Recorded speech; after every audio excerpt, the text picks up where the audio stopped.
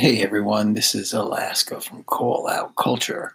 I hope you're enjoying the podcast. And if you are enjoying the podcast and you feel inspired to start your own, let me tell you about the system that we use. It is called Anchor.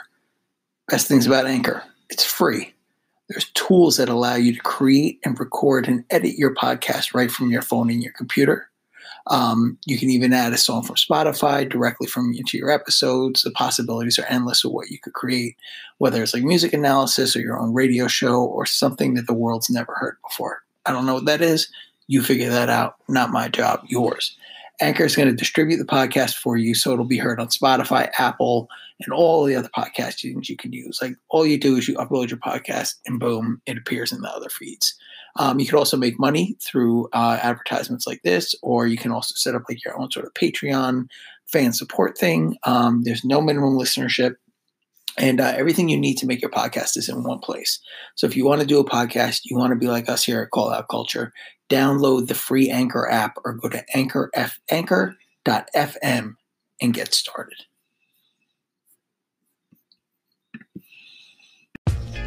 Hey, Call Out Culture listeners. I want to let you know about a new sponsor for Call Out Culture. That's right. We're brought to you today by Manscaped, who is the best below-the-waist grooming champions of the god-darn world. That's right, Manscaped. They're going to give you precision engineering tools around your family jewels. No more of those rusty scissors with glue on them that your kids were using. No more of those weird, kitchen drawer scissors that you're going to use that might give yourself a homemade vasectomy. You're getting the top-of-the-line tools with their 4th-generation trimmer, the Lawnmower 4.0. You heard that right. It's 4.0, and it's the Lawnmower. You ever seen the Fenway Park outfield where they do the sock in the middle of the field? You could do that with your junk with the 4.0. Trust me, I've done it. And I've got the Green Monster. Well, it used to be green, but now it's not anymore. That's right. So there's over 2 million men worldwide who have used Manscaped and trust Manscaped, and you could get down with this by using the exclusive offer. You're going to get 20% off, free worldwide shipping if you use the code COC20 at manscaped.com. So you put that code in at checkout, you're going to get hooked up with the whole thing. That's right, 20% off, free shipping. That code again, COC20, and just go to manscaped.com. That's 20% free shipping, manscaped.com, and the goddamn code is COC20. Unlock your confidence and always use the right tools for the job. Manscaped. No more having to use the power sander, fellas. Manscaped. The Lawnmower 4.0. Get your shit tight, get it right, and go to Manscaped. You can even get other things like underwear. You could get weird, not weird, I guess, good smelling lotions to put down there and make your stuff not smell like bleachy and weird like you've been running around all day. You get it all. Just use the code COC20 at manscaped.com and you will get 20% off, free shipping, and a beautiful set of balls that you could put on your Christmas tree if you want. Show your family. Everybody will be proud. They'll be like, look at my son's balls. They're so taut, so well shorn. And that's all because you went to Manscaped. So be the pride of your mom. Be the jewel in her eye. Go to manscaped.com, mother effers. Peace.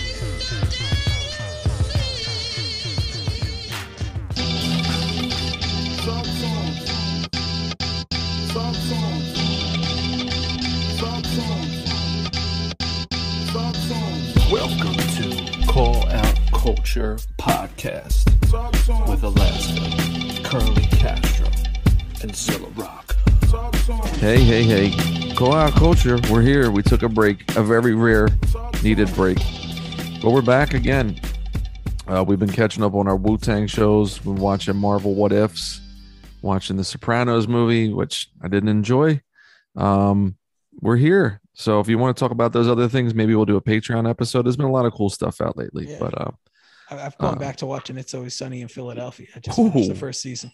Wow. Yeah. That was, you remember when that show started, they won a contest on FX and got a show. You remember that? Yeah. And then somehow Danny DeVito came and made it just like the funniest show on TV at the time. Yeah. That was, that show aired, the first season aired when I graduated college. Wow. And I graduated college 17 years ago. It's amazing. Mm-hmm. It's pretty sweet. Yeah. But other things we're checking out mostly is the new album, Little Robert Hutton, by Call Out Culture Podcast Zone. Curly Castro. What up? Curly Castro. Alaska has been saluting and celebrating this record to anyone who will listen for seemingly weeks, saying it's a masterpiece. It's better than Illmatic. It's the greatest piece of Brooklyn to Philadelphia art in the last 37 years. And he was right. It's definitely better. It is. It's like a light rail from Brooklyn to Philadelphia. The all elusive light rail. With the azalea, with the one cart, you could just get the espressos on, read a paper, and take your shoes off. Yeah. So we're definitely don't take your shoes off on the train. The rest of the car is like that. The rest of the train is that movie, like that train from the movie that goes through the mountain. Oh yeah, it was called. That movie sucked. But the one with Jake Gyllenhaal, he was half a body. No, that's an actual. Really bad. No, the one I just watched for the first time. They turned it into a series, and it was like the one I just watched. What was that called? Captain Castro. America in it. Yes. What was that called? I just watched it for the first time. It was like a Coors Light commercial. But with what's the name joint? The one I just watched, and it's HBO Max show. Snowpiercer. Snowpiercer. Oh, that was a bad movie. That was pretty good. The movie was all right. It was so bad. The series was good. Weird to me. The series, sorry. So Alaska, the movie had to be shrunk, but they, you wanted to spend a little bit of time in the cars, but some of them were just visual marvels. I didn't really want to know. Right. Oh, did the rich people go through the aquarium car to go sit down, and then I didn't really care about that. But I just remember people like geeked on that movie, and I watched it. I was like, this shit is ass cheeks. I just liked it because it was Chris Evans before Cap, and I was like, oh, this is pretty. It was during Cap. It was during Cap. Well, yeah, I mean, but it was before Cap became Cap. It was before that was his only job, right? Yes. It was before Cap became a phenomenon. I'm just saying that's yeah. What I'm saying. Oh yeah, you're right about that. You're definitely right about that. So here's what we're gonna do for our live from the liner notes on Little Robert Hutton. We got a lot of great questions on Twitter on our Call Out Cult Pod feed. So I'm going to kind of go back and forth between maybe some points me and Alaska want to touch on, maybe some stuff Castro wants to get out there to the people directly on our platform here, brought to you by Manscaped, and see what the party people want to say about this record. A lot of great questions. Just skimming through, I saw them a little bit earlier before we started recording. Nice. And shout out to Caltrops Press for that ill write-up on Weapons 13X. Incredible stuff. Yeah. It's worth reading. So Curly Castro, this is what I want to know. When did you come up with the title for this album? Because you're a title guy. I'm a big title guy. Big title guy. Titles are pretty important to me. Mm-hmm. I really don't. I'm not too much in the practice of working on a project I haven't given a title to. Why is that? I feel like a project needs some direction, especially when it's my project, or unfortunately for people to work with me when I'm working on a project. That's correct. I agree. I throw a big monkey wrench into everything that's happening until we get a title. That's just the way I work. A lot of people don't, but like I feel like a title gives you some direction, gives you an umbrella. Is a nice phrase I like to use. It gives you a proper umbrella, so then the raindrops can fall where you want them to fall when you have the proper umbrella. And it's directional. It's right. Very directional. So once I get that title, then I can start churning things out. I could see if songs fit the album, or if they're too way out of base, or if they neatly fit the last corner of the umbrella. If I could still tuck it in, Bet. And how and when did this title come up? So, sorry. You did ask me that. I actually had this title in the cut. I usually have titles like in my head for projects in the future. Zilla knows that. Like, so I have like the next couple of projects I already have the titles somehow. And so when I start attacking that, I can give people that type of precursor so they can know, like, when I get beats and stuff like that, I'm working on such and such. Right. Do you have anything? Yeah. So I usually have the title. So I had this title pretty much like after Tosh, when we started working on Shrapnel. I said I wanted to do Little Robert Hutton. The title was important to me to is what I call like extenuate his name. So like his name was Little Bobby as an abbreviation, like a slang, the nickname a lot of people get when they, you know, in the streets, whether they're fighting injustices or fighting each other, you know, you get nicknames. So the fact that it was Lil, I felt like to give it its proper dignity, let me stretch everything out to its proper full spelling. So Little Robert, which is, you know, with his name is Robert, his nickname is Bobby, and Hutton. Nice. Yeah. What go ahead, Les. I was gonna say, for people who don't know, who is Little Robert Hutton? Okay, so there you go. Little Bobby joined the Black Panther Party in 1966. At that time, he was 16 years old, so he was subsequently the first member to join and the youngest member at the same time. He was also what you would call first blood. People familiar with like Crispus Attucks and like when the first blood was drawn in the war between pretty much the FBI and the police against the Black Panther Party. He was one of the first casualties. So he became unfortunately, he became a martyr and a symbol for the movement very early on. Nice. Ambitious young man, knew what he wanted to do, and he set an example even at his young age while he was alive for other people to follow and join the Panther Party. He was definitely the copy he wanted to carve it. You know what I'm saying? When I was thinking too, when I played this record, I mean, I said to you on the phone, like, what's so dope about this album is everything it clicks. You know what I mean? It's like getting a bunch of Lego pieces out of a box, and like everything snaps in where you want it to be, from the title to the artwork and packaging to the song titles to the guests. Like, what was when you decide to call it Little Robert Hutton, and like everything you're saying, like, is based on, you want to give as much dignity and respect as possible because it's based on a real person. Like, how did you come up with the art? Because you could have just had a picture of him, you know what I mean, and call it a day. Yeah. So I had a tagline for the album. I was like, I had this idea of what if Little Bobby was armed or weaponized with the Afrofuturism of today? So an abstract concept, but like, you know, let's say like for people that know comics, there's a character named Forge, and he's a builder. He can build stuff. So let's say Moore Mother had the powers of Forge and built like this Afrofuturism type device that could be used against Hoover back in the 60s and 70s. How would the party have functioned? And pretty much it's just a metaphor for Little Bobby. One, why when you want to embrace the struggle do you have to sacrifice your life, and at such a young age? So it's like the Little Bobby to me is like the death of innocence because of the age he was. And so I was just wondering, as advanced as the Black people and culture have become now, would we have been more nuanced and able to adapt to some of the ill methods of COINTELPRO? Bet. That's pretty heavy. And what I like too about what you did with the artwork was like on the front cover, who's the three people in the front? Okay, yeah. So sorry. That's what I wanted. My bad. You got to keep reminding me with these 2-part questions. I'm hot. Okay.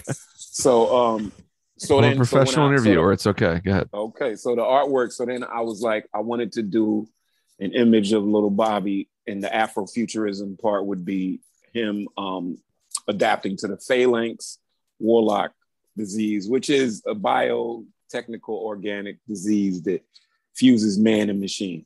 And in this case, mutant and machine. Yes. It's an X-Men character.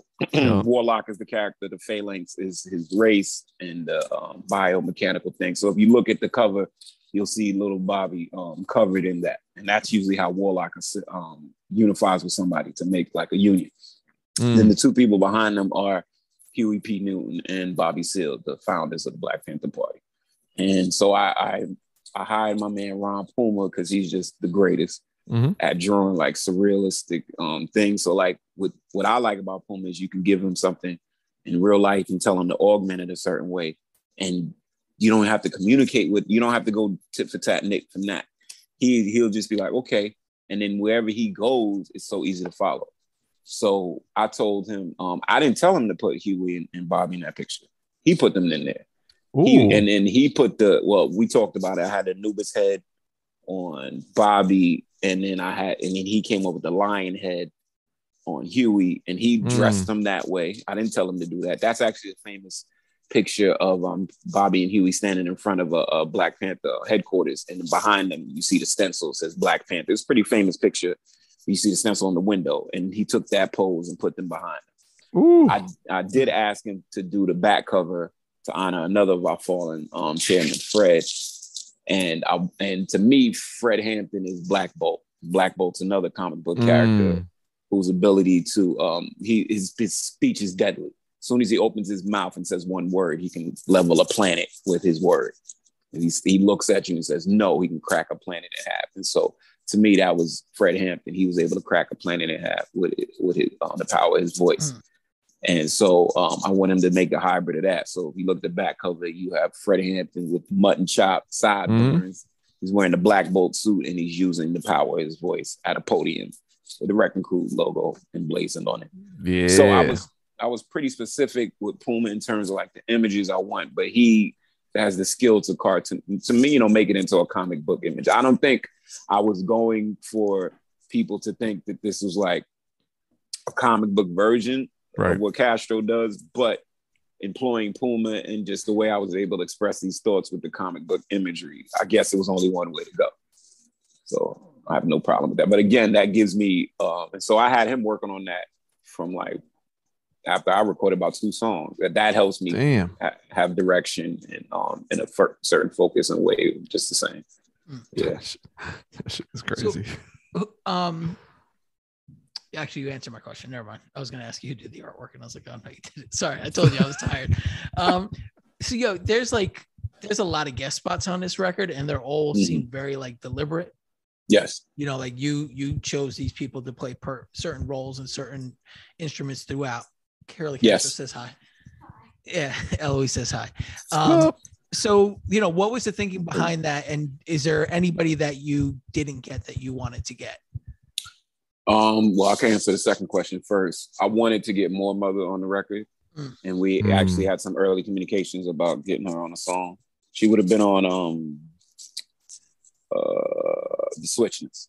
Okay. Ooh. So I thought that would have been cool. The remix. But yeah, definitely in the future, I can see if I can get the Goddess on something. So the Alaska, it was a thought early on. Is like I use this metaphor. I didn't want to make a Big Pun or Fat Joe record, and when I say that, if you go as soon as you look at Big Pun and Fat Joe records, and you flip it to the back, the song titles will be in white and all the features will be in yellow. And if you would go, there'd be a feature on every track. What you could do, the game was to count the tracks where they were just solo, which would only be like 2 or 3. So I wasn't trying to go for that, but I definitely had ideas in mind for when I was crafting songs that, this one needs a feature. So that was before I even asked the people to feature on it. Like this one, I want this to have a feature. So some of the songs took on their own life that needed, that I felt like it required an assistance. Breeze Bruin, I wasn't going to pass that out. Like I had an opportunity to work with him. Yeah. So I wanted to get a crazy beat for that. The song stuff. Most definitely. The song You're On is bucket list stuff. Like, working with you was always a blessing. And I had an idea of our track Owens, which to me translates to like run nigga run. And I needed cats that were adept at rapping fast, not fast, but just rapping urgently. Like I wanted it to feel like you were out of breath and you couldn't relax in the song. So I knew I had to hire you, and I knew I had to hire Sketch. F stands for Hampton. I said I want to do a song about Chairman Fred, and then I said, you know what? Why not? I get all my Chicago MC homies on it, since Chicago was his stomping ground. I just that song wrote itself in terms of like all the phone calls I had to make to get that together. The song Killmonger Was Right with Liff and Woods, that one started growing on its own. I just knew I wanted, so the song pretty much is about it's about cops and their ill ways, but it's my verse is like the centerpiece where it's like we know about cops and a lot of their demonic activities. But when we learn about cops and we interact with cops as we're growing up, we see them on television all the time. We see them in comedies all the time. But when you call a cop in real life, Officer Mahoney doesn't show up with a quip. I love the Officer Mahoney line. And Wilson doing the sound effects. You know what I'm saying? That's not who shows up. Carl Winslow doesn't show up. Shoot, Riggs and Murtaugh don't show up on the scene to, help you jump off a building and laugh it off. Like, that's not who shows up. Who shows up is Do the Right Thing cops. Yeah. You know what I'm saying? Yes. Good call. When Mo and Yo Black, what's their name? Mo and Yo Black. Those are the cops that show up. Officer Ponzi. Or Herc from the Wire. You got Herc from the Wire showing up. Right. So like, to me, that's this weird dichotomy we learned growing up, is like you have interactions with cops in reality, but then we're fed this other reality through comedies and like Axel Foley doesn't show up with the banana in the tailpipe. And that was the thing. And I was just like, that's so weird. So then Woods came with the ill verse of all of the cops, people who play cops and the dichotomy of that. Ice-T. James Todd. Ice-T and Cool J shooting out on the same street, coincidentally. And then his zoom in and see you in the background. Yeah. His phrase though, gun never jammed, clip never empty. That shit is crazy, because in a movie, the gun never jams, the clips never empty. This is fantasy. What are we doing? And then Lift brings it home with the searing verse. Yeah, Lift goes off on that verse. Yeah, he does. That's like prime Lift right there. Salute 100%. To the guy right there. I was so happy when I got that back. So, and then there's the Shrapnel track, which I thought was just fitting to start and to not let people forget that we still got those type of blades. And it was like a Shrapnel track with a beat change and stuff. So, salute to Zilla. He wrote one of the best verses he's ever written. Zilla really kills that verse. Thanks, guys. And that was just wrecking. So it was like some of these tracks were destined to have features. There wasn't any way I felt like I was going to execute them without. And even the first song with Margell, that's something I crafted along. It took me a while to get that together with Margell and Candace. And I just felt like it was necessary. Long answer short, it was just necessary for the songs to reach their full potential. Yeah. So speaking of like the beginning of the record, I got two questions. Yes, sir. One, who produced the opening track? Like the track that Marcus scratches on. Right. That's the man Locust. Okay. Reason I was wondering is I thought I heard a sound in there that was like a griff sound. But it might have been in the scratches or something. I just don't give the bad boy credit that he deserves. He gets enough for what he got. He gets does. No extras. Motherfucker. And then it's like 5 minutes before a voice. Yes. Before your voice. Before my voice, yes. Yeah. Yes. So what was the thinking behind that? I love it. I think it's brilliant. Well, it was twofold. It was one, I felt like the album needed to open up with the main focus in hand, and that's like honoring, Little Bobby. Yeah. So I found that clip, and I was like, you know what? I'm going to take it on some KRS-One shit, and I hit up Mark and say, yo, cut this whole shit. Like, I could have gave him pieces. Yeah. I was like, no, slash this whole thing, because the narrative that young man is saying is important to hear a young man talk about Little Bobby in that full verbose way, and talk about how he's inspired him. So I felt like that was important. And then the second track, which I'll say to people that don't know how to pronounce it, it's called AAVE and Saltfish, which is a play on a dish called Aki and Saltfish. And AAVE is African American Vernacular English. And the song is just about cultural appropriation and shit, right? So it has one of the refrains I always wanted to use. Like, this is like a 3-album long idea to use that part, that cadence, that Chain Gang song, and it just to use that's the sound of the man working on a chain gang. Get back. So that's, I remember the trailer for that movie, dude. Yeah, and like man, Charlie Sheen in it. It's my man, and I remember like everybody, at least from my age, everyone would just like say that shit. Yeah, and it was trailer but it's so catchy, and it's a thing that they actually did Cadence. in military prisons. So what I did was, the way that song came together is funny, because I told Margell what to do, and he didn't do what I asked him to do. He did something better. So at first, I'll admit he did not do what I asked him to do. Like that's what happened. But then he actually did something better, and he had created a whole nother musical piece with the piano. That's him playing and stuff like that. So I had to put that together with those 4G Dubs banging his feet. And so that's what created that arrangement. So then later on, when I was putting the album together and stuff like that, I was like, you know what? I'm rapping a lot. I go first on Shrapnel songs, almost by tradition now. We have a Wrecking Crew record. I'm jumping off on those. I'm usually like the jump off cat. I'm like Rebel INS and shit. Deck. And I take the spirit of Deck real seriously. So I felt like on this record, I can give people a break. They don't have to hear me just rapping from the gate as soon as the beat starts. And it'll help paint the picture and set the focus the way I properly wanted to. Excellent. Yeah, you know what's funny about the movie Cadence? So it stars, what's his name? Charlie Sheen, right? Mm-hmm. It's directed by Martin Sheen. And there's a small role in there by their brother Ramon Estevez. Not even Emilio. Not even Emilio. Wow. He's the fourth child born to Martin Sheen and Janet Templeton. Ramon Estevez. I gotta see which one is Ramon. The movie Cadence. He looks like all of them. Of course. Getting money. And Lawrence Fishburne's in that shit too. I forgot he was in that movie. Yep. It's a great movie. Ramon Estevez looks more like Emilio. He's got more of like a long face. I'm looking at a picture of him now. Dope. Why don't we do this? Why don't we take our first Manscaped break? Manscaped on the Manscaped. Let's not Manscrape. Manscaped is not part of the product line. Manscaped. Shouts to Manscaped, our best sponsor.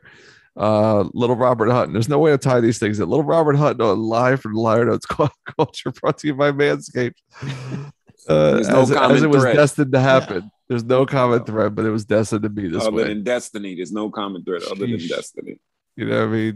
We'll be back. Call Out Culture. All right, shabla.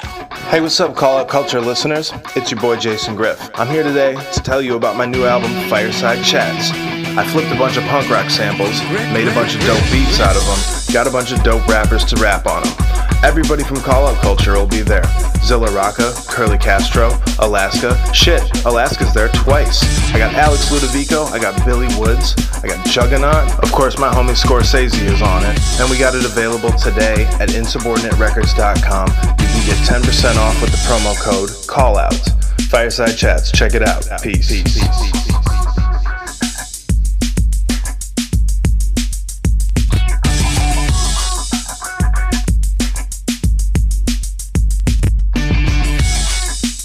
Yeah, double down, boy. New album, Vegas Vic, from yours truly, Zilla Rock. My first solo album since 96 Mentality. Out on Chung Wizard Records.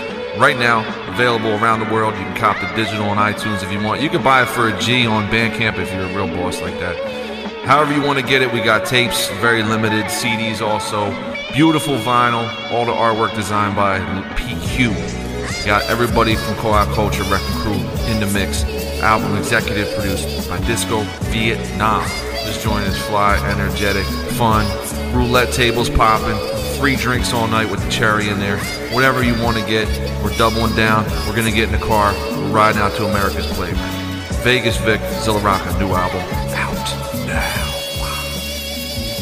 Boom. Back from the Manscaped break here in our man cave while we mansplain. Everybody's wow. Yo, I'm revitalized. That's all I'll say. I had my Manscaped product in my bag recently when I went to Sedona for a week. And wouldn't you know it, the only thing that exploded from the pressure of the cargo was the Manscaped Crop Revitalizer, the spray. So it ended up being all over my son's toothbrush.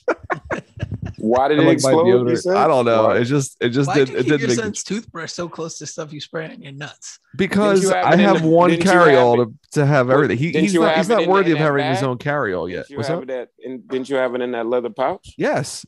But I had all my toiletries. But you put your because he has one toothbrush and his own little toothpaste. What he did was he used it for non-Manscaped items. Yeah, like all my shit was in there. Like I had moisturizer. I had my beard washing foam was in there. I had my deodorant. I had that's where you went wrong. Skin creams. It's like trying to use third. It's like trying to use third. So you party. put instead of just throwing a raw toothbrush into a bag, then you put it in like a Ziploc bag or something. No, I just threw the raw toothbrush in there. He said we're men. Who cares? We're men. Why'd you throw? I'm gonna wash it off when I land. When I go to the hotel, I wash. All I do is I put foil paper on the tip and I keep it rocking. That's what I do. I take a little rip of wallpaper and put it on the tip and throw it in a bag. I've been you put foil in anything. I love you, man. Foil is your saving grace. It's like your duct tape. I just cook something in a foil bowl, put it right on the plate, just open it up like a flower and start to cut right through. Easy, it keeps it clean. Yeah, we talked about that. Yeah, you just ball the foil. Sometimes like I don't want to I'll make like Stouffer's French bread pizza, and I don't want to get. I haven't had that in years. I'm about to cop some. The pepperoni. I don't want to get like the pan dirty, so I'll make one out of foil where I fold up the edges. Exactly. Yo, when you melting butter for your little lobster, it's nothing but a foil cup, man. Wow. I haven't had French pan. That was my go-to forever. In my girl's car, I totally forgot about it. You get the crispiness. Oh, I'm getting my girl's car because she keeps throwing out my ashtrays. Anytime like I have an ashtray or shot glass and then catch ashes when I smoke, I swear she's throwing it out the window. So I'll have my little foil portable thing and pull out my pocket and open it up and have a foil ashtray. I'm telling you, man, foil is the great equalizer. It really is. Crazy. It's a phenomenal thing. Yo, the one thing that sucks about Stouffer's is it takes like 9 hours to cook. Oh, it's like cooking Thanksgiving turkey. Straight up. Real strips of cheese on it. You really got to cook it. But as long as you get the crispy crust on the bottom, it's worth all the trials and tribulations. I will say, it might be Stouffer's, but that cooking bag, that shit works perfect. That crisping bag, if you ever use that thing, it really works. Or that crisping like pizza tray thing they have now, where you flip that thing over, it really flip it works. over. Yeah, that's for like Mama Celeste, I think. Yeah. You know what pizza is always trash, no matter how you cook it? Ilio's worst. That shit is doggy trash. Like something your parents bought at BJ's on the bottom shelf. Yeah, bro. Just put it in the toaster. You could put. It's when you want to feel like you're in second grade again on pizza. Because it's definitely school. It's definitely school grade. Yeah. Yo, what's the cutoff for Ilios? 18? You can't eat no goddamn Ilios after 18 years. No, you can't buy that. I've had Ilios in the last 5 years. When you stop eating Spam, I bought it for my daughter. She didn't want it. All right, that's fair. All right, fuck it. When you stop eating bologna and you stop eating Spam, you stop with the Ilios. Yes, Ilios that's no bueno. And then even if you're young, you could get a DiGiorno's. Nobody's saying get the DiGiorno's. DiGiorno's, like DiGiorno's is fire. I got the little window, like DiGiorno's. Got the little window to show you. Yeah, they got. You know one is really good on the low? The Paul Newman joint. Oh, Newman's Own. Yeah, I never had the pizza. Is pretty good. I love all Newman's Own products. I'm on board. Yeah, the lemonade is tight. Like some of the ranch dressing that's popping. The Italian, nice. I don't fuck with it, but salad. That's always like a staple when you have salads. People get that like that's 3-pack of that official. shit. Yeah, that's official tissue. So anyway, is he still alive? No, he died long ago. He's my man, but all the shit gets donated to kids and shit. He didn't take any money off them. But anyway, so back to Live from the Dire Notes. Brought to you by Newman's Own Pro Black Bandanas. We know it. Newman's Own.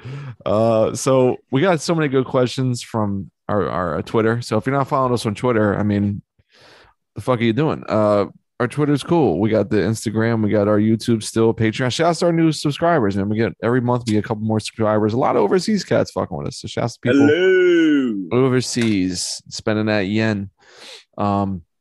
Okay, so people got some good questions, and I want to get to them, but very quickly before I do, Alaska? What's your favorite song, Little Robert Hutton? Oh man, here's the tough one. I'm gonna say it's a lot of really good songs. Mm-hmm. I'm gonna go with. I really like Raytheon and Romello.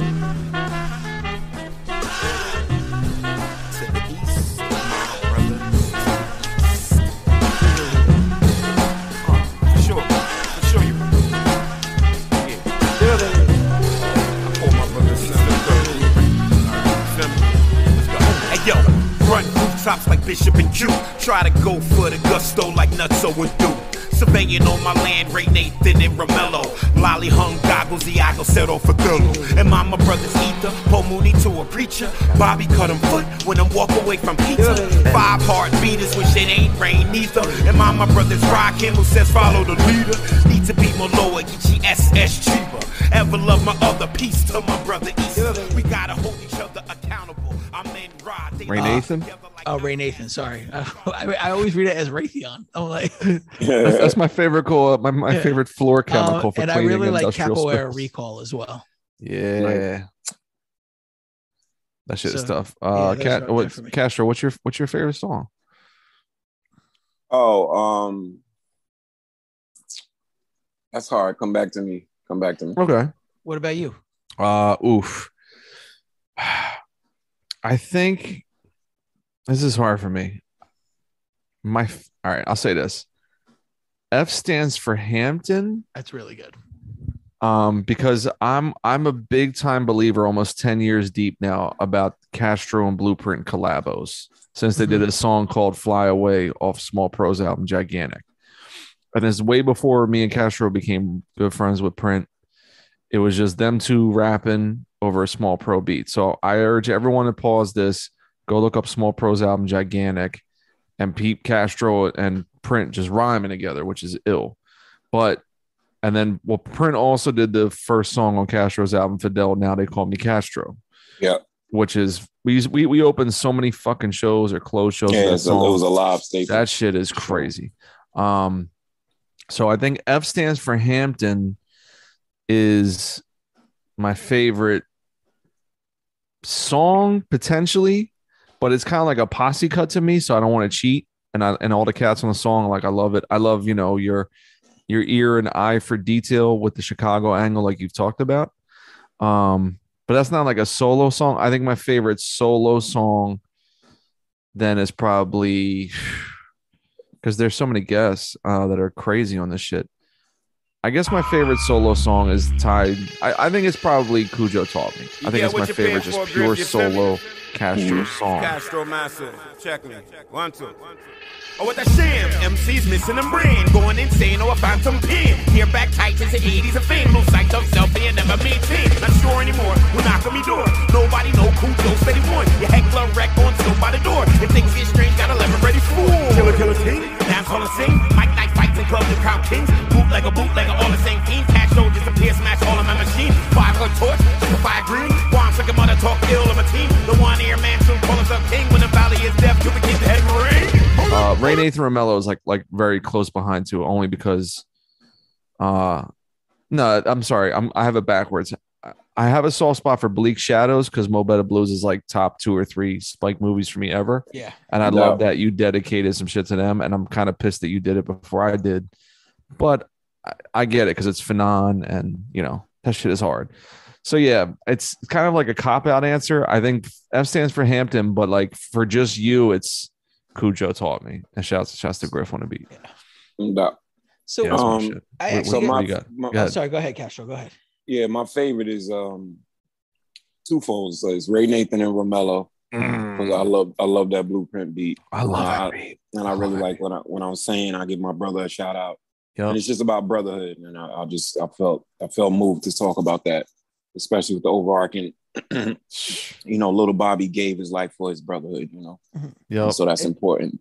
There's a nice tie-in with the Ghetto Brothers in there too. Like, and sort of Black Benji did the same thing. Yep. Yeah. And so I have a little Ghetto Brothers sample at the end. That's where I got the hook from. Yeah. Yes. I love it. If anybody's familiar with that, late 60s group. Afro, Latino, Afro beat. And their story is so ill too. Did they have a movie about them? Like a documentary? Yeah, that documentary was crazy. Yeah. Yeah. And then Owens, because I always wanted to make that song. Even though it's not a solo song per se, but Owens always had that in my brain to make that. Wow. So I got a question for you, Castro.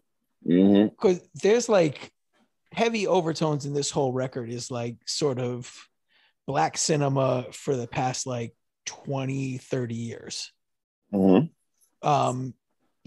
was the choice there in choosing to like have that sort of be an overarching theme, or was it a choice, or is it just something that kind of happened? No, I think that was more so something just kind of happened. Okay. I mean, we had the Spike Lee song. Yeah. Sugar Hill.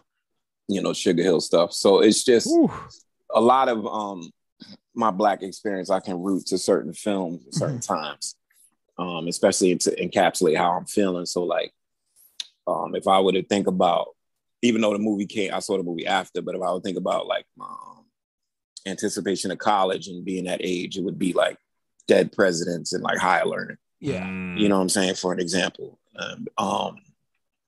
And then like even something like Girl 6, that to me is like my first job. You know, that was her first job. You know what I'm saying? And so Mo Better Blues, when I made Bleak Shadows, it was because that's us as entertainers. It's like the eternal struggle that they have in that movie is Bleak is mad at Shadow about, he's like, what are you doing? You playing what the people want. And then Bleak is like, I'm not here to play what the people want. Bleak plays what the music wants. And then Shadow's like, we are here to play what the people want. Like, that's where they paid the money. Like, what do you mean? Like, there's that dichotomy of pleading your crowd and diving into your music. And I love that we all battle with that, deal with that. And that was so real because neither one was right, neither one was wrong. Yeah. And so like I said, so that's something I could tie into just being an experienced musician. So definitely came afterwards. I'm glad you asked that question just to think about it now. All of the references we just mentioned, cadence. Yeah. I'm very cinematic. So I'm hoping, what's that podcast? That I know what you're talking about. Real Notes. Yeah, shouts to Real Notes, man. Yeah. Cinema Sci. Yeah, he's a homie right there. Hopefully he hollers at the kid. I would love to go on that podcast and dig deep. So yeah, a lot of my stuff I can tie and weave into like cinematic moments and movies and stuff, the same way that people remember when they got like AT Aliens, and you know, I do that too. And so a lot of my Black experience, the film part is very important to me, even up to some present day, like something like Moonlight and Lovecraft Country. Like I'm very big on Black cinema Lovecraft and Black film. That was shit. It's a big part of my life. Yep. Wow. All right. Why don't we get to some of these great questions? The fucking inquirer minds on Twitter want to know.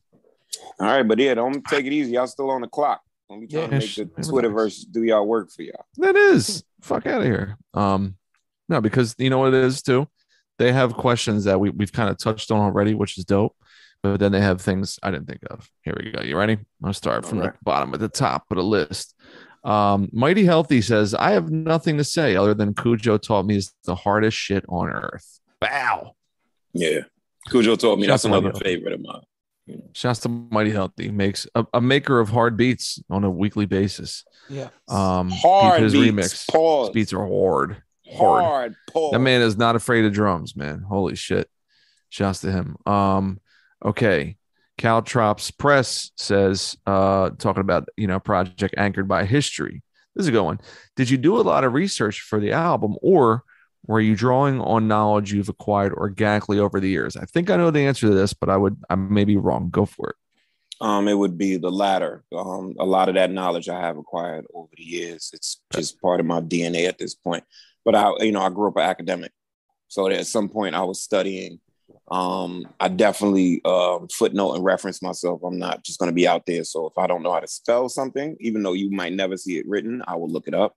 If I need accuracy on a date, I will look it up. Mm-hmm. I have a song on my last record, Dark Skin Drum, which I actually did a lot of research for. Love that song. All the nasty references in that one. That shit is hard as fuck. So yes, I will sit down and do my research if need be. But a lot of times, some of the songs, Genesis and Catalyst, is stuff that I already have stored in my mainframe there. Nice. That's awesome. Good one. So next question is from Pete Bones 76. The good one too. A lot of beat switches on the project. I'm wondering if that was to convey some sort of theme, which I was wondering too, just because like you had the Fanon joint, right? Black August, but then like Ray Nathan and Romello's got a beat change. You know what I mean? Which is like, and then obviously Cujo taught me. I mean, Ray Nathan and Romello, that was pretty much how Blueprint arranged that. So that horn section at the end, to me, I imagined that, Blueprint plays the horns. If he was there live, he would be doing that. Yeah, I was wondering if he played that or not. I was like, I wouldn't put it past Print. I wouldn't put it past him. That's a great question to ask him. Shouts to Print. It was more so a great problem to have. I just had too many good beats. And so it was a matter of what do I cut? What do I keep? And it's funny, I cut a lot of good beats too. And cats were just sending me so much heat. I didn't want to tell them to stop, but at the same time, I was overwhelmed with what I had. And like there's some great cryptic beats that I wanted to use on this. I feel bad about. There's another great Dose 4G dub beat that I had like penned for this record. Interestingly enough, to speak on that, and I'll get right back to it. The album started with 2 joints that got cut but got placed somewhere else. So the album, the whole creation process started with like Motar, the song Flechette, that's an elusive beat. Oh shit. And Dreadlocks Falling, that's by Grip. So the Grip songs were all done in a pack, like almost all 3 were done together, except the ones that I needed features on to finish. And so I did my parts all together, all those 3. So pretty much the genesis of the album was like the Grip shit. So, so once I'm starting to, I had an issue because I was picking definites before I was finished. So I was like, oh, this got to make it, this got to make it. So then I'm running out of slots. I didn't want the album to be too long. So I had a point where I was like, some of these beats got to stick. How am I going to get that together? And so when it came to Black August, the beats were ill, but I couldn't write to them. So I didn't come up with any verses at one point. I did come up with hooks. So if you notice, all the songs have hooks. I came with all those hooks first. So I said, all right, I got hooks, and I don't want to make individual songs to each of that because that would make too many, and I knew I would have to cut something. Right. Let me put them together and use the hooks, and then just do one verses. On Bleak Shadow, the nature of the song, the dichotomy, two sides of a coin. It required a beat switch, and then the other ones are just like the choices the producers made in post. So I don't think there was an overt theme to show any like two-sidedness or double consciousness or whatever. I just felt like a lot of the beats deserved to be on the project, so I just had to find a way. Fuck it. And here's a good question. These 2 questions tie in beautifully. They're back to back.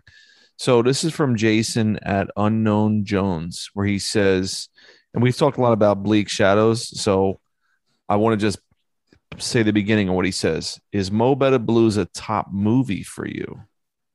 I don't know if he means top Spike or just top all-time movie. I'm not sure. Spike movies, I do keep in their capsule. Like, these are Spike movies. I don't really even, because sometimes they'll just blow other movies away for that reason alone. Right. But it is one of my top Spike movies. It has Robin Harris in it. Whew. Things of that nature. Giancarlo does a little quick piece.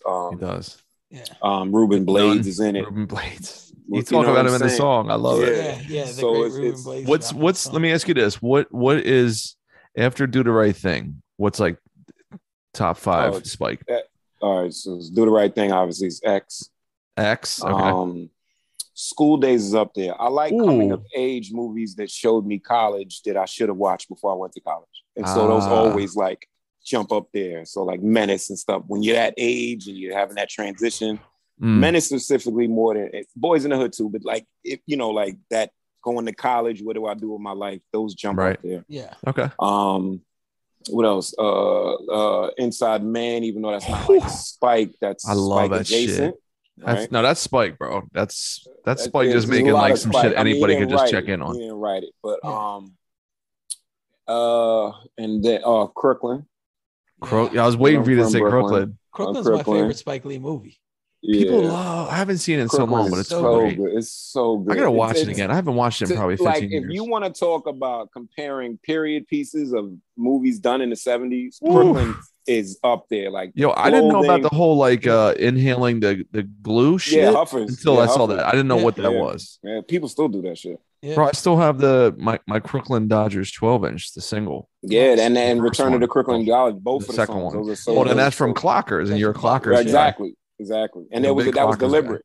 And then Clockers. Wow. Check this out. You ready for this? Yeah. Here's Spike's run. Ready? From 88 to 95. Watch this. Watch this. 88 is School Days, right? 89, Do the Right Thing. Probably the best fucking American movie. She's Gotta Have It. Well, it's 80. To me, it's more of like a student movie. It's not like, but it's so avant-garde. It worked in all of the little small things. It is, but to me, it's like he's still trying to figure things. He's still off the TV show, which was really good. Yeah, but I'm saying like the TV show. She's got to. I didn't like the second season. She's Got to Have It works because it's just as strong as any Woody Allen thing, and it survives. No, it's really good. It's really good. So, I just think like everything after it was like him getting. And his it also shows he didn't have the budget, and he didn't have the budget to do the right thing. So and like you always said too about she's got to have. It was the first time like from a woman's point of view of like I'm playing these motherfuckers out. There was never a role like that.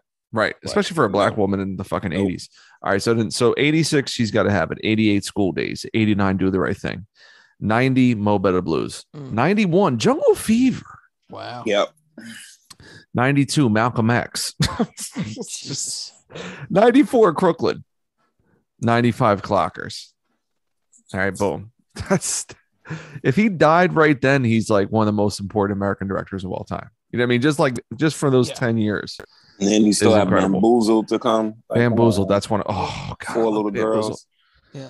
25th Hour. That's one of my top. I love Summer of Sam. Summer of Sam. I gotta go back to watch. I haven't seen that in a long time. I watched that the other day. And then he had like a dry run like Red Hook Summer, Old Boy, Sweet Blood of Jesus, Chirac. Then like Black Klansman was pretty good. Yeah, Black Klansman. Five Bloods is fucking a mess, but shouts to Delroy. Delroy should have got every award. Delroy was it Red Hook Summer? Is that what it's called? It was awful. I never saw it. It's god awful. Oh, it's really bad. It's really like a bad it had dude from The Wire in it. Yeah, it's so bad. So bad. Yeah, it plays fucking Lester Freeman. Such a bad movie. Okay, so speaking of Spike, here we go. Lil Uzi Vert Vonnegut tweets Van Zant said, how intentional was it to parallel the opening credits of a movie into an opening scene with a long single shot, maybe a patented Spike Lee dolly shot with an instrumental, and then a song where your voice doesn't come in until like halfway through? So you talked about that, but like, did you think, I mean, me and you've talked about that for years, like trying to do a Spike dolly shot in a video. Yeah. Did you parallel that at all with the opening of the album? One, we did a Spike Lee dolly shot in Errol Barnes. Edwards. You did. I'm wild. Me and Prim were pretty focused on getting right. So we had our own version of it. It's pretty dope how we pulled it off. I do an official dolly shot in a video, like the whole video. That can y'all hear me? Everything good? Yeah, yep. Yeah, you're good. Okay. That shot is so important to me in the way he tells his stories and the way he uses it. Same way that Hitchcock's push in zoom is important.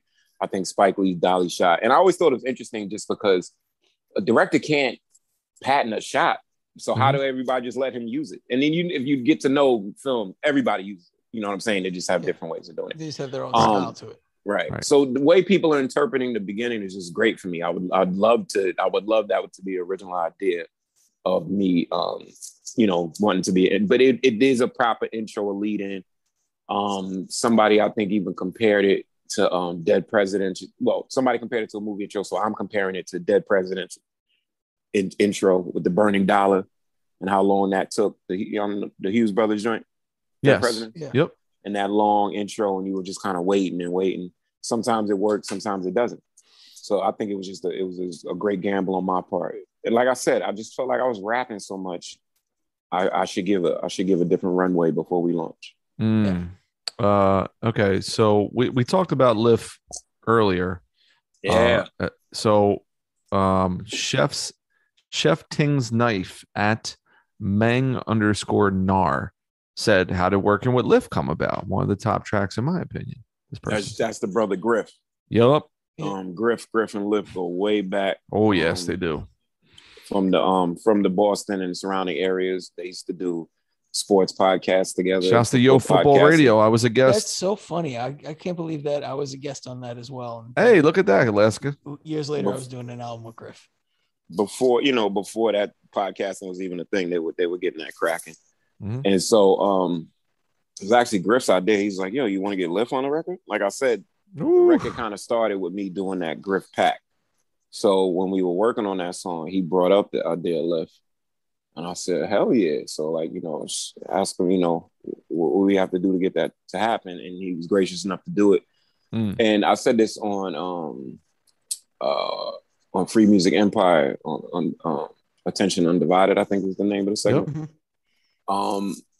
He had a lot going on, you know what I'm saying? And I felt fortunate enough that he was still able to complete the verse for me because he did have a lot going on personally. at the time, where he could have just been like, I can't really do it right now. And I would have been totally okay with that because I understood. But he still found the time to crack that out, and he just gave such a great verse. Went perfect with the song. And then my head was like, all right, I gotta get Woods on this song. It just all made sense to me once all the pieces fell. Yeah. That's crazy. Shouts to Lip, man. There's a good one from Tweets Van Sant. Who is Locust? That name is brand new to me, and holy shit, their beats are amazing. Free Huey Fitteds is a jam. Yeah, Locust is literally the secret weapon. Cat I met online. Mr. Malone, and he goes by Locust. And Small Pros, I'm familiar with him too. They're like friends production wise. Nice. And he's just an ill beat maker. The difference is with him is he'll send a pack, but he works one beat at a time. So if he's sending you stuff, he'll send you one thing at a time, maybe two things at a time. He's not like hoarding and have like 40 packs and sends you, sends you like binds of 10. So he can really, what's good about Locust is you can really hone in. You can give him something. And since he's working on one beat at a time, he can really execute what you ask him. And so I don't really give him too much direction. He just sends me a lot of fire. Like, yes, he does. Really, really solid cat. A lot of bottom to his shit. And so I told him, I was like, yo, you about to be my secret weapon. Watch. People ain't even gonna know how this stuff gonna even hit him. Mm-hmm. I'm gonna put it out. So, he got a lot of placements. He has some other placements with us and things of that nature coming down the pipe. Yeah, so like, Locust is the man. He's the man. Griff wants to know, how did you settle on the order of verses on Killmonger? Well, I got Wood's verse last and I finished first because of the way I created the song. But the way everything is, especially that refrain, I just felt like Woods should kick it off. And then I'll be like, okay, so Woods is like right on in terms of my topic, in terms of like the cop dichotomy and the celluloid cop.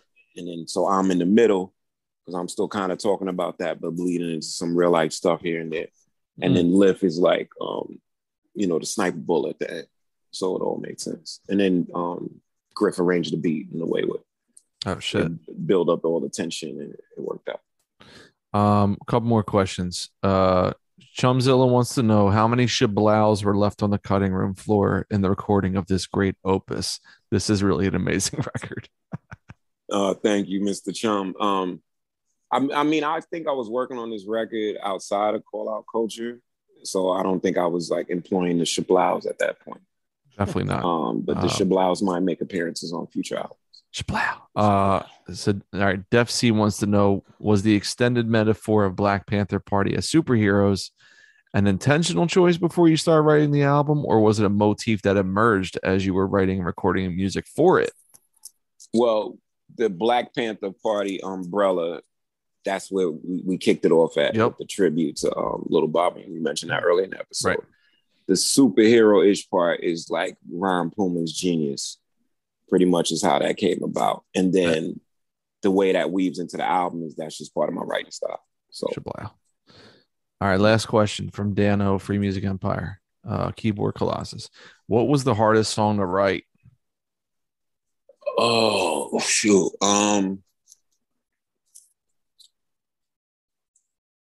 Two songs, I guess. The Owens, because I really wanted to write it like I was running and running for my life. So I had to perform in a certain way. So in order for me to perform something a certain way, I kind of got to write it that way first. And then Weapon 13X, because I knew I was going to get Breeze on that. And when you get Breeze on a project, on a track, you just got to focus on what you're doing.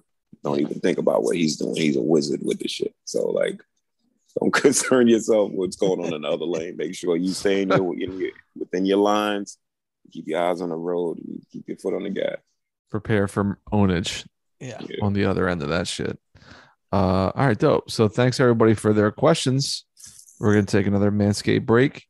And we'll be back live from Liner Notes. Curly Castro, Little Robert Hutton, out now on Backwoods Studios. Blah. CD pre-orders up at Backwoods, don't forget. CD pre-orders available, as is the crop fertilizer revitalizer of Manscaped. It's all over Zilla's son's toothbrush. It's all over my son's toothbrush. Castro, are you going to do t-shirts for this? No, but I will be. My Fuck Puffs shirts will be going live soon. Okay. Yeah, buddy. Hey, friends. Cool. It's me, your friendly neighborhood podcast host, Alaska. And I'm here to tell you about an exciting new project that I just released with my friend Jason Griff. You might know Jason Griff from his many appearances on the Call Out Culture podcast, as well as his groundbreaking work with the Griff Scorsese Midnight Express album. Also, his solo project, Fireside Chats. You need a sweater and a bearskin rug for that one, fellas. Anyway, we just dropped a new record called Human Zoo. And Human Zoo examines the cages that we put around society and the self-imposed cages we put around ourselves.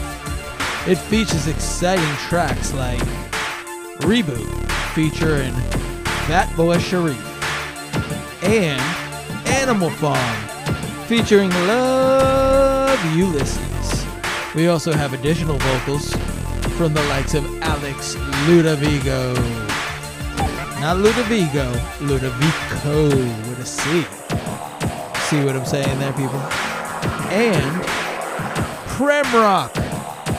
And then the All Hook All the Time track, featuring vocal stylings from Curly Castro, Zilla Rocca, Def C, Rob Sonic, Breezely Bruin, and Open Mike Eagle. If you like the rap music, folks, you're gonna want to get this record. It's a must-have for every true aficionado, and you could get it at insubordinaterecords.com. Alaska, out. Bing bang, ba-boom. Call Out Culture podcast. Shouts to everybody on Patreon, YouTube, all that shit. Yo, shouts to Super Duty Tough Work. They were shouting your boys out on that episode about having full-time jobs and being artists and shit. So that was really cool with those dudes to rep for us. So cool. Thanks, guys. All right, so last guy's got some questions. So some of them may have been touched upon, but you weren't listening. You were just no, I was listening, but it was kind of like lightly touched upon and like skirted around the edges, like from the listener questions. But one of the things I noticed is like when listening, and this is something I noticed, like I'm like my fourth or fifth listen, is sort of the layers in the ideas and the concepts, right? So like on the Killmonger was right track, right? So you have the hook, a fight, a panther and a white. If the panther don't win, then we all jump in, like, you know, that sort of like play on that old sort of like schoolyard chant, right? It's Apache. No, the MC Apache. Oh, yep. Yeah, fight, a nigga and a white. The nigga don't win, then we all jump in. Yeah, but that was like some old schoolyard shit, wasn't it? Well, he sung it that way, but I don't think that's anything that I grew up remembering. I remember hearing that shit. Yeah. I've seen it in movies. Okay. So there's that idea, and it's like that, you know, dealing with like the cops and the Panthers is like that layer on it. Right. But then there's like Killmonger was right. And, you know, you're sort of dealing with the Panthers in the movie Black Panther, and Killmonger was like against Black Panther, but he was also sort of like tied to the, you know, the idea that you're expressing is more like in line with his point of view.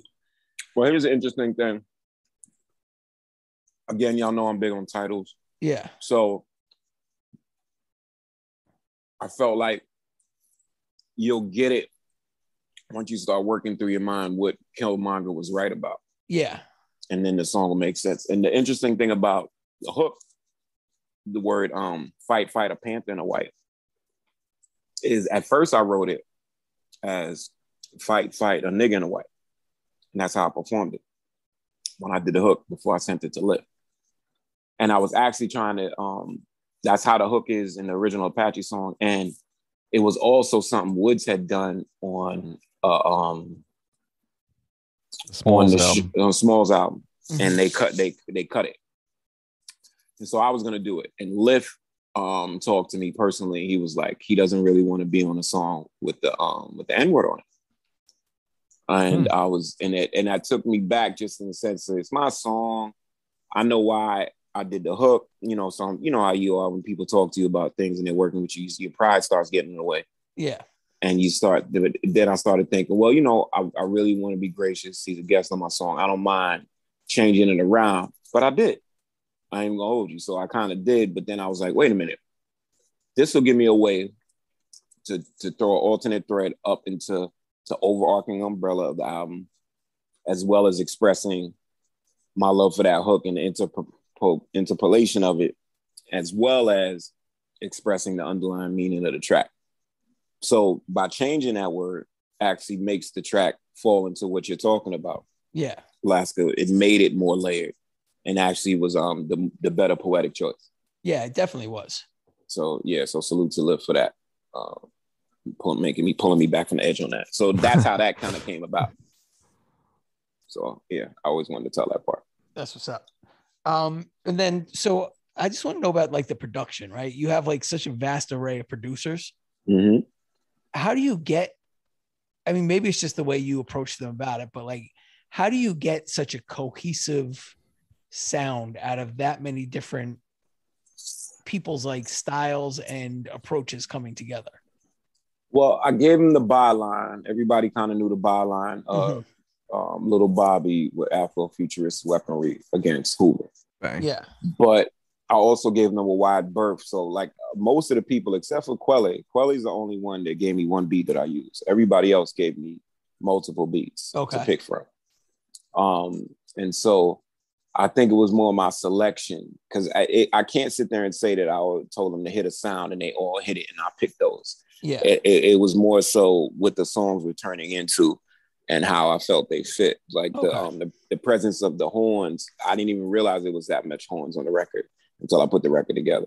Yeah, there's a lot of horns on there. Yeah, there's a lot of horns. Like I call them like haunted Harlem horns. Like stuff you would hear in midnight when you're walking through Harlem. Like that type of horns through an open window and shit like that. And so it was pretty much based on my selection, because there's a lot of production on it. And something else I did was I took a page out of DJ Muggs, and he did one of his recent Soul Assassins, I think, like De La Muerte. All of his vocal features is 2 appearances. So there's like 2 Ghostface verses on different songs. Go see it on that Not shit? Ghostface. Okay, excuse me. 2 Doom verses on different songs. Yeah. 2 Freddie Gibbs verses on different songs. 2 Cool G Rap. Right, he's on there. I think Ito's on that joint. Yeah, G-Rap. That joint's G-Rap and Doom. But what happened was it created this through line and this cohesiveness in the project, even though all the beats were different, because having the different voices pop up twice. Yeah. So a lot of the beats, most of them have 2 or more contributions. Most of them have 2. Locust has 3, and Quelly Chris has 1. Okay. So if you and I didn't arrange it like that. I don't think it works like a mirror, where it's like you hear one of their beats in the top half and you hear another beat in the second half. But I felt like hearing multiple occasions of each producer's style would start making you breed some familiarity by the time you got to the end. Yeah. Oof. Oh, you know who's on that Muggs album twice? Raekwon's on it twice. Makami's on it twice. Oh. Yep. See. So yeah. So and just like Mayhem Lorenzo on it twice too. It almost makes you have no, sometimes you have no choice but to think it's cohesive, because you're hearing 2 forays of these cats. Nice. And it fit like the vision that you had of the record before you started it. Did this like fit into that like sort of sonic vision that you had of it? Like, no. Do you feel like you met it or no? No. When I first started the record, the idea was to lean more into the Afrofuturism as sound. Okay. So not to say it would have been a bunch of bleeps and bloops, but for instance, it would have been a little bit more where Dose 4G Dub went with it. Okay. So if you listen to his 2 contributions, that's kind of where I was trying to get as a sound through the whole thing, like the presence of machinery and technology on each beat. Okay. I'd actually gotten with Jeff Markey to try to accomplish that. But as I was getting, shout out to Markey, as I was getting other contributions, that's when the horn started coming into play. And then that's when also the melancholy, because I know there's also a melancholy. Yeah, it's a lot of melancholy on it. Yeah. That's when it came into play with different selections. And like, I wasn't going to leave Messiah music off the record. So his joints weren't necessarily like to that point, but they were ill ass loops. Yeah. Yeah. So there's a lot of organic to it, and the messages come out after the crafting. Wow. And yeah, I mean, I didn't, Laska, just to be honest with you, this album was like an ocean to me. It was like 40 feet below and 40 feet above. So I didn't really know, like, there's people like the beats, I was totally just immersed in it. I couldn't see it to see if even they knew. I just knew, all right, these joints are going to be on here. These Griff joints going to be on here. And I was also in a space of not alienating fans. I was like, I didn't give a fuck. Like, this is my not give a fuck record. Like, I'm going to put this shit on there. I'm going to make it fit. This is my square peg in a round hole. I'm going to stuff it in there with a hammer if I had to, because I wanted this shit to be on. Yeah. Nice. Well, bet. Here's what I want to know. So I know all your albums, man. And this one is like, when we were working on Tosh and then, you know, Fidel and stuff, I feel like I love those records. You know what I mean? I love fucking Blue Edwards. I love all this shit. And I think what's interesting about this album is like, it feels like the way people look at Kanye's like dark fantasy, right? Where everyone's like, that's a fucking 10 and Pitchfork and all this shit. Mm-hmm. To me, like Graduation is always like the pinnacle, because Graduation is like, you see the buildup and all the things he's acquiring. And then when he hits Graduation, he's able to use the soul shit, the lush orchestra shit. Yeah, the sum of all his powers. And then he's tying into like the Southern shit as that's cracking too, right? Mm-hmm. And so dark fantasy after that, you know, to me, it's just like it's like very long and ridiculous in certain parts. There's amazing songs, but I say that to say, like, if I look at all your shit from Fat Man, Lickle Boy with fucking DJ Ambush, and then Fidel, and then Tosh, and even Winston's Appeal, and, you know, Blue Edwards, like, I feel like I see and hear all of the things from them, like totally blown up on this shit, right? So it's kind of like, you know, like we were saying about like even Spike Lee, like going from, you know, whatever the fuck his budget was on She's Gotta Have It to fucking X. You know what I mean? Like, it's the same dude with the same ideas with his fingerprints all over the piece, but it's like, it's different making something for $100,000 versus, you know, 15 million, whatever the fuck X. Yeah, I mean, there's like a through line. You could tie a through line from F stands for Hampton to Restore and Rebuild, the whole project. Restore, or even like the letter M on fucking Fidel, where you're talking about like Medgar Evers. You know what I mean? Like, I'm saying, like, you've had a lot of these ideas and concepts on different records, right? Mm-hmm. But they would be like sparse pieces. You know what I mean? Whereas this one, it's like you're only gonna get the militant side, the black leader side, the Afrofuturism, like you were saying, and you're only getting people that can fuck with that could tap into that with you. You know what I mean? Mm-hmm. Versus I think other records, you had other ideas too, and other collaborators that all fit the bill. Whereas with this one, it's like, it's the same way we were talking about Spike. You know what I mean? Like, there's going to be certain actors that are in a lot of Spike movies, but some movies they're not in. You know what I mean? Like, like Delroy is in Crooklyn, and he's not around for fucking 20 years, but now he's in the Five Hoods and he's the Five Bloods and he's amazing. You know what I mean? Like, that's the right spot for him to be in, versus like Bill Nunn, who's in a lot of his shit, or what's the homeboy, the dude from He Got Game, you know, the pussy, they throw the pussy at you. What's that dude's name? Oh, that's Michael Gwenville Smith. He's in fucking Do the Right Thing. You know what I mean? Like, that dude's probably like in 7 Spike movies. He's in what's it called? Who's he playing in School Days? In School Days? He's not in School Days. He's gonna Get on the Bus. He's gonna Get on the Bus. Okay. So he's like in a lot of different ones. So I feel like he could be in School Days. He might be one of the pledges with his. He's one of the pledges. His head shaved off. Yes. He might be one of the pledges. He's one of the pledges, right? So you can kind of throw that guy in a lot of places. So I think with this record, it's like you can put, you know, me and Prem and Alaska on a bunch of different shit, right? You can put Woods on a lot of different shit, right? But like, having all the Chicago cats together on one song, and then, you know what I mean, like Sketch on 2 joints, or like getting one piece from Quelly but 3 joints from Locust and Griff. Like, I feel like when you made this happen, I don't know if that was something you plotted out, but it, like, you know, oh, okay, here's my standby guys, here's some new guys, whatever. But it feels like you hitting this record, and now more people are paying attention than ever, obviously through Shrapnel and then our show and Backwoods and all that shit. But I really feel like whether you knew it or not, like, you met the moment. You know what I mean? Like, this shit is from, like, again, from the artwork to the packaging to the song titles to having Breeze and Lift, like all-time dudes that I know how much they meant to you your whole life, to having them on this shit. You know what I mean? Like Blueprint having 2 beats. Like, this shit is really fucking meeting somewhere in the winner's circle, like, you know, like getting out the NASCAR with the fucking with the milk, you know what I mean, just guzzling it.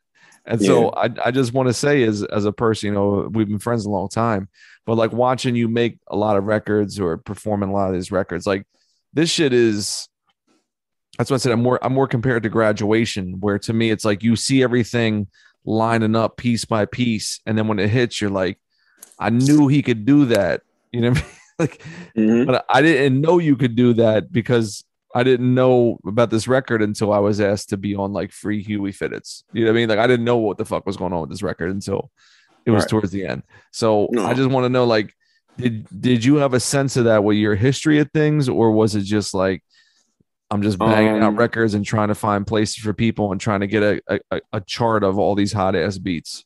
Well, first, thank you for that sentiment. I appreciate that, brother. I knew it could be a bigger record because I felt like I was dealing with more of my honest stances. Like, my girl says it. She even admits, she's like, I'm surprised a lot of white people like it because this is your blackest record ever. And it was just something I felt like it was time for me to talk about. So I don't know about the moment. I'm still a little bashful about that. But I remember, like, when I made Tosh, it was my time to make that record, to show my heritage and to honor my family and things of that nature. And so when it came to this one, I knew, like I said, I had the idea for Little Robert Hutton in the back of my head. I didn't know it would turn into this. I didn't know the byline when I had the title. But I'm glad to see what it turned into. So was it planned and plotted? No, I just knew I wanted to drop this honest black record, and I hope I met the mark. I hope I met the challenge. That was just my bet. It was just a hope. I didn't really have it scanned out. Because you know, I'm an old man. I still got more shit to do. So true. You know, I want to make even better records than this. But definitely, you know, this is the standard. I can't go below this. So I'm also, by putting something like this out, I'm challenging myself, because now that I'm raising my bar, I'm making it even harder for myself moving forward. And well, I have a concept for your next album, right? I think the next album, it should be 1 hour and 45 minutes. Number one. Oh God, that could be long. And no, just as a creative, hear me out. Hour and 45 minutes. Okay, 7 verses of the same. No, thank you. No, but I'm saying, like, as a creator, like, sometimes when you exhaust yourself, you know, and you look around, and it's weird because you've made 100 or more songs, but you look like, how am I going to do this again? I can't do this again. Right. I have no more ideas. I just gave all my good ideas to this record. What the hell am I going to talk about next album? Station Wagons. And that's where you look to somebody like A$AP Rock, who's made The Mundane Excitable. So like, he can get away with a song about a bug, a song about a frog, and a song about a stove. Bad back. And that's 3 out of the, that's three, need 9 more. You know what I mean? He just made a 22 track record. So like, yeah, I definitely wanted to meet this mark, and also therefore challenging myself by raising my own bar. Bang. Well, I don't have much else to say after that shit. I just, yeah, sorry. I mean, it's not. Well, let me ask you this. Let me ask you this then, real quick, Alaska. Why do you laud this record so heavily? Yeah. I'm curious. It's just one of those, because you hate everything. Like, you hate everything. No, I hate a lot of shit. But I got the same feeling I got when I first heard like Canucks.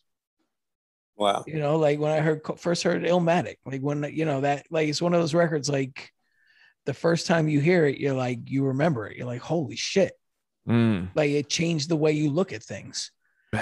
And like, that's what this album did. I was like, I mean, I was getting ready to drop my fucking album, and then I listened to this thing and I'm like, God damn it. I just got to throw the whole record out now. Stop it. You know, but that's like, to me, like, that's a high compliment. Like when, you know, there's somebody that's made something that's so impressive that you're like, shit, back to the drawing board. Shit, I'm on a label Arm & Hammer. So imagine how that feels. Yeah. And yet you still got the best album of the year. Salute. Yeah. You know what I mean? Like, it's just, it really was like, I was able to detach myself from being your friend when I was listening to it and just being like in awe of the art. Nice. Yeah. So, which is difficult to do. It's hard for us to be objective with each other. It's just, it's unnatural. So, you know, we try to be objective. But no, gentlemen, I appreciate that. Truly. Like, I mean, look, like I even told you, like, you know, there's a million reasons I make records, but top 2 reasons are to impress my friends. Yeah. It's you know, and it's because I have such an ill peer group. If I didn't have such an ill peer group, then I don't know if, you know what I'm saying, it would be worth sharpening the steel. And that's just the truth. And that's where I wanted to place myself with excellent peers and comrades and stuff. So when I do cut my sword, you know, when I let people rock with it, they're going to be honest and they're going to be like, you know, all right, this is dope or it's not. It's funny, that review we talked about, the guy mentions how I pronounce sword. He said I pronounced it like the sword, like the Wu-Tang thing. And I do. Ever since Wu-Tang did it, I do pronounce it that way. So I thought that was a good catch. Steel sharpen steel, sharpen your swords. Yeah, so I ain't gonna hold y'all. You know, I just really wanted to, you know, I've been saying this a lot, but it's true. I wanted to hold on my part of the bargain. You know what I'm saying? I wanted to do my duty and go up there and give a competent at bat and put some, you know, wood on the leather, as they say. You said like a game season saving World Series grand slam down by like 3 in like the bottom of the ninth, game 7. The Yankees did make we did have a walk-off 1-0 win to make it to the wild card 1-game playoff. So, you know, it's something to that. Aaron Judge had a RBI single. Yeah. And homeboys beat the slide. So, yeah, I mean, you know, it was just my turn, man. It's my turn. And so I take that pretty seriously. And so to be a wrecking crew, I didn't want my wrecking crew membership revoked. So I had to come with a heat rock. Well, I mean, shit. You did it. You did it. You son of a bitch. So Mickey loves you. Can we talk about one thing real quick? Yes, sir. Why not? It's our fucking show. Yeah. So Cujo taught me. How does that happen? Yeah. How does that brilliance happen? Like, how do you get that beat and you're like, this is what I'm going to do with it? Like, I would have listened to that and been like, all right, let's pull this beat change out of here and like keep everything funny else. Because the question about what was the hardest to write, that could have fit in there if I didn't have like a plan of attack. So what I did was, first of all, the song is broken up. It's like 4 pieces. Nobody will know that because they only think it's 2 verses, but it's like 4 pieces. And each piece, I went and found a reggae flow that I really liked or I admired or that I memorized. And I would start each piece of that 4 with that reggae flow. With the reggae flow, yeah. There's like a whole section in there about Old Man Logan that nobody can decipher. So like it's just a funny song. It's like a whole good 8-10 bars about the comic book Old Man Logan. That's all it's about. And about that's amazing. And about the Last Hulk and Hank Pym's skeleton. Yeah. I don't know. You know what I'm saying? So, but so I'm writing a joint. So I have that in mind. Those 4 pieces, right? And then my ode to certain reggae flows and stuff. And you're always going to catch that on records by mine. That's how I grew up. That's what I grew up on. I'm West Indian to the core, you know. So you'll get that splash all the time. And then that piece came out. I ain't gonna say exactly where it is. I don't want to get banged for it, but it just made sense to put it in there. And I was like, you know what? I'm just gonna use it like with a movie sample. You know, if I took a line from The Godfather, it would be about that long. You put the little sound effects at the end, and boom, it'd be right there in the middle of the song. And so I felt like that's the essence of a sound clash, and I'm kind of battling myself on the song. Yeah. So I felt like, I'm gonna stick that piece in there, 2 of my idols and shit, and hopefully it works. And I remember being like, oh, should I put it in there? Because one, I didn't want to get banged for it. Two, does it work? Will people be thrown off? And then me and Griff went back. Well, actually, no, that's not the truth. Griff definitely crafted the beat, and I'm grateful for that. But this is me, our live concoction. In terms of going back and forth for how to intro that section, what to do with the drums, how to bring me back and stuff like that. And at first it was like, should that be at the beginning? And I was like, we gonna put that shit smack in the middle. Bomb. Just like a clash. Just like if a DJ was just killing a record and starting up something else real quick. And then when the crowd get hyped, boom, go back to something else and shit like that. And they don't even know what to do with themselves. So that's that. And then the title, Cujo taught me. That's who taught me how to do that. Cujo Goody. You know what I'm saying? Splashing on the scene. But them goody. Definitely a lot of Goody Mob references in there too. When Cujo would come on the song, you would know it. You knew whether it was third verse, fourth verse. He would make his entrance known. And that's what I felt like I wanted that song to be like. Fuck yeah. Yeah. Oh, yeah. That's it, man. Well, that's all I got. What's your favorite line, Z? Oh shit. I just said it to Castro. What the fuck? What did I say to you today about that shit? You just said what? About the X-Men Apocalypse line. Oh, so Omega wrecked the mutant, but which God do you trust? Omega wrecked the mutant, but which God do you trust? But this version of X Apocalypse works for us. Works for us. And that's some much Jonathan Hickman, House of X, Dawn of X, for Mike Eagle and all them cats. They know that shit. Yeah, that's what that is. FC knows that shit. I think Blood Money Perez, he knows that shit. Everybody putting on to the Hickman X-Men run. That's coming to an end soon. So it's over. Salute to that. Yeah. But, yes. So that's what that line is. Yep. Last. Mine is like double Dutch, like Sherman Hem's Amen.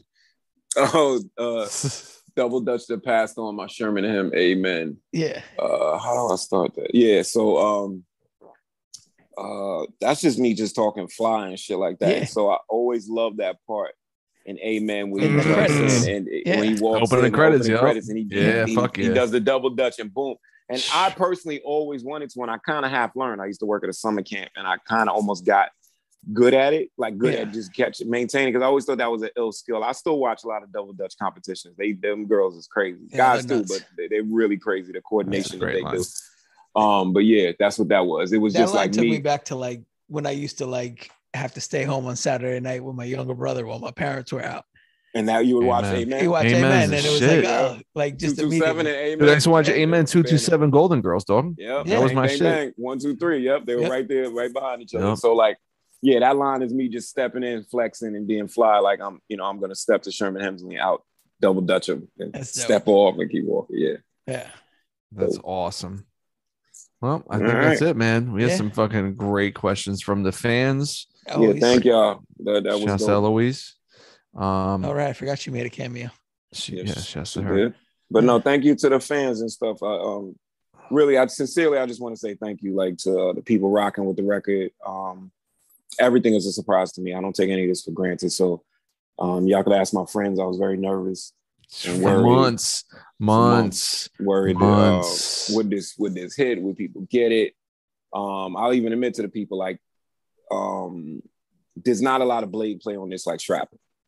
So once Shrapnel got popular, and that is a lot about writing and cutting heads and really ill just writing. That's what Shrapnel is, blade work. And so this record is not that. And so I was wondering if people would be able to take both sides of me, like me dumbing it down a little bit and being more direct and impactful with my words and my line places, my line placements, as opposed to just trying to chop everybody's head off at every half bar. And that's not all that Shrapnel is, but Shrapnel definitely has a high end sword forgery to it. And so I was just hoping that people would take this as well, Sharpening swords. I just want to say thank y'all for riding with me. Keep riding with me. We got more to come. Keep copping the CD, keep buying the digital, keep streaming, keep listening to it. There's more gems. If you found some gems, go deep dig it. There's a diamond inside that gem. It's like a Russian doll. So just keep scraping the surface, and I think you'll find something you'll be rewarded by. Nice. Look at that, man. Well, that wraps it up here on Call Out Culture. Why do you do that Casey Kasem voice? Like, no, it's from fucking. It's the ESPN voice in between PTI and all those shows. Oh yeah, it's that dude, Tony Ravello or whatever his name is. Yeah, and then they'd be like, "Pardon the interruption, brought to you by Red Stripe." Whatever the fuck they would say. Yeah, that's that shit. To me, I always think of Casey Kasem when he was signing off. He would do that little juke. You remember? Keep your feet on the ground and keep reaching for the stars. And then remember he started doing that little jukebox like on Channel 4 or something like late, and it would be like a top 10 of his own making or whatever. Yeah, I remember. Fucking wilding out. Yeah, sure, man. All right. Well, live from the liner notes, Curly Castro, little Robert Hutton. You know what I'm saying? Here, in the bag. In the bag. So peace to the God, rest in paradise, little Bobby. Little Bobby. And, I hope I made, the people that be the spirit of the Black Panther Party proud. That was my goal. You definitely did, bro. I think you did. Carry that on. And shout out to you for putting so many fucking white people on this album, bro. I appreciate it. Yeah, man. There's some allyship going on this joint, man. I gave y'all a shot. Yo, me, Griff, fucking Alaska. That's Prem 4, Locust 5 whiteys in this album. Don't count. You're gonna MC 6. There's 6. There's 6. Yeah. Shouts to you, man. Like the MC5, man. MC5. The MC5. Pick out the jams. Go in the course. We got six white dudes holding the fucking blackest album of the year down. We're on this shit. You know what I mean? Look at you making this about you. Yeah. But yeah, keep counting. You ain't gonna that's the it. numbers. I just counted 6. That's it. You ain't gonna the numbers when you add up how many other people are. All right, black guys. All right. One. Oh no, Dose 4 GW 7. Ooh. Yeah, I think that's it, right? Keep doing the arithmetic. I think that's it. It is definitely like the most woke thing to do. Like the most white woke person thing to do is to make it about us. Why? Of course, we're the allies out here, bro. Without us, I mean, I don't think. No, just cut all of this fucking shit off. Just cut it. For Christ's sake. Astro, you know what the Black Panther, Black Afrofuturism movement needs? White guys like us. Yeah. That's what it needs to help you guys out. Clearly. I'm pretty sure the audience can hear my face. Castro's not happy about this part of the show. Sorry, I'm letting this part out. I'm just saying. Clearly, what all the Black futurism power needs is white people like us jumping on board. Definitely. You need a shirt, too. White people like us. White people like us.